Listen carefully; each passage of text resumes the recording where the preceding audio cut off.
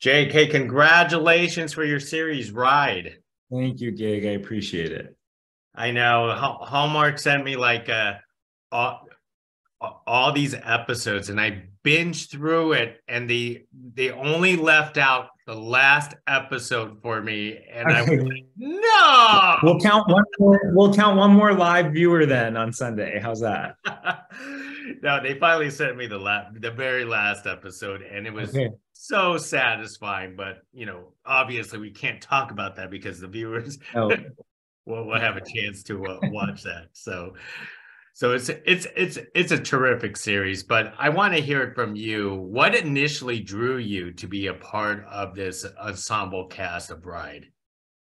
well, I think the answer's in the question. In a way, I had dreamt my whole life of being in a family drama ensemble in the way that I get to on this show. And I do say as well that the projects that were crossing my desk, particularly those that were seeking representation from the community, felt like they were being voiced from a place of victimhood and trauma that didn't speak to me in the way that Ride did. Ride came to the table with looking for lived experience to come into the cast in the role of Tough, but also to celebrate a young man who's taking his place in the world, regardless of the things that might be viewed as setbacks. And when that happened, and then also to have music interwoven in the plot, as well as riding itself, like whether it's horseback or bull riding, it all just felt like the epic television that I'm most interested in watching. And I think if you're saying yes to anything as an actor, you want it to be something that you would tune in to yourself. And so it's been the opportunity of a lifetime. And I honestly still pinch myself every day that I get to do it at all.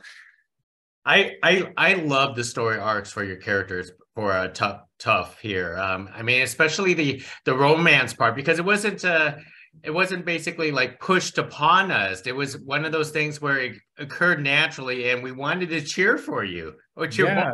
both of you. Yeah, I think that speaks to the creators and obviously the creative team at the network and beyond. There is a really nuanced, fully dimensional journey for Tough and in his love life throughout season one and hopefully beyond. And I think that is a credit to the bravery of everyone who's worked on the show. There's a lot of pressure to neatly some queer relationship now, or really explore the negative and challenging aspects of what queer relationships can be.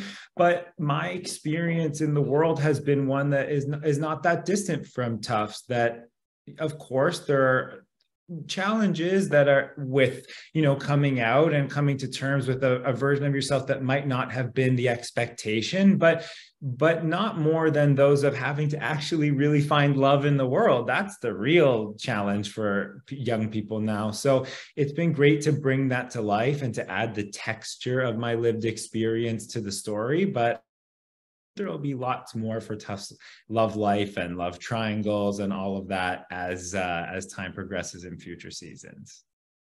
Now let's talk about Tough because the best part about Tough is that he seems like, I want to say he's like the glue of the family. He's just trying to keep everyone together. Yeah. And I do have to adore the name. Who no one should ever mess with the name Tough. No, it's a very cool name. That comes in on the casting breakdown too, and you go, I need to know more. No flattering words that I credit the writers with entirely. I just get to say them, but he's holding a lot together at all times. And I think what's really cool about that, and we'll explore more of it in the future if we're lucky enough to tell more of the McMurray story, but Tough would be the only of the brothers that never knew Dusty.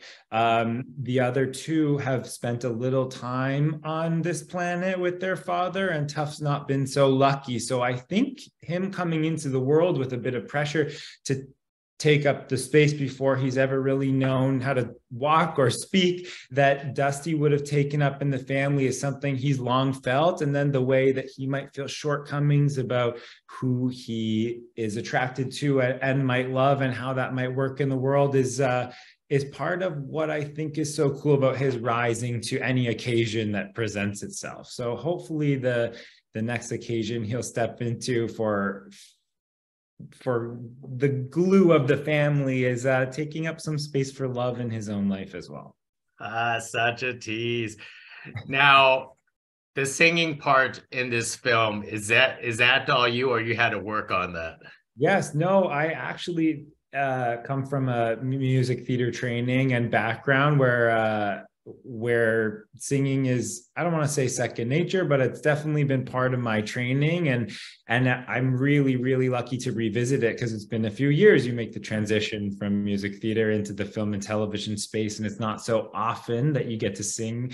And having the musical component of the show be part of the way that we tell the story. We don't just break away for a sort of stardom plot, but we interweave Tuff's band into the way that Canyon relates to the McMurrays. So it's great to have all those layers to Tuff's music and the Dirt Road Relics.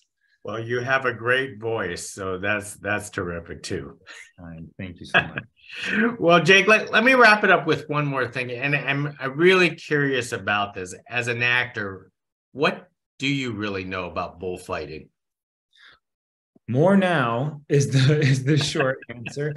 But what I would say first and foremost is the risk that is involved in that sport, much less for the animal than for the athlete, is really, really high. The stakes of in bullfighting families are ever present. Not even being a particularly faithful person, but being a spiritual person. I'm always the one on set that when we have bull riding days, I'm the guy who goes, can we get together and maybe say a bit of a prayer for all the incredibly brave stunt teams that step in and really risk it all for us to be able to tell this story the way that we do. So we've learned a lot academically about bull riding. And I could walk you through all those tactical steps, but to step in to that ring as our stunt team does is a whole other level of love for the sport. So that's what I know about bull riding, that it's not going to be my next career move for a lot of other reasons, but I admire it incredibly and love that I get to shine a light on it in the way that I do through this story for audiences around America to have that reverence for the sport as well. Most excellent. Well, my admiration for you is that you do look good in a cowboy hat. So, oh, thank you. I'll take that to the bank. There you go, Jake. Hey, thank you very much for speaking to us about the Hallmark series ride. It's going to be very exciting because the conclusion is this weekend. So yes, tune in Sunday at 9 for that finale. Hey, thank you. Appreciate it.